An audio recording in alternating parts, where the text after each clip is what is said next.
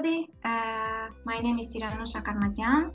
I'm from ITML. Actually, we're coordinating this project. So, what is the main motivation of the Sentinel project? So, we are motivated and we would like to address EU business sector's needs and challenges in regarding data protection and GDPR compliance. Just right, that this is about the process of recruitment, onboarding and management of human resources.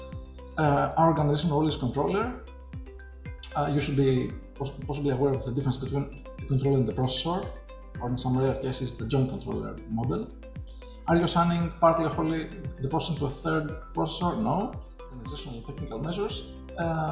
Again, it's not mandatory and it's optional, and it is here just for the sense of tracking which of the recommended measures you have already implemented or not. You click here, click on submit, and you have written some point and unblock the part 2. So as I said, you can also do some exercise on the Windows 10.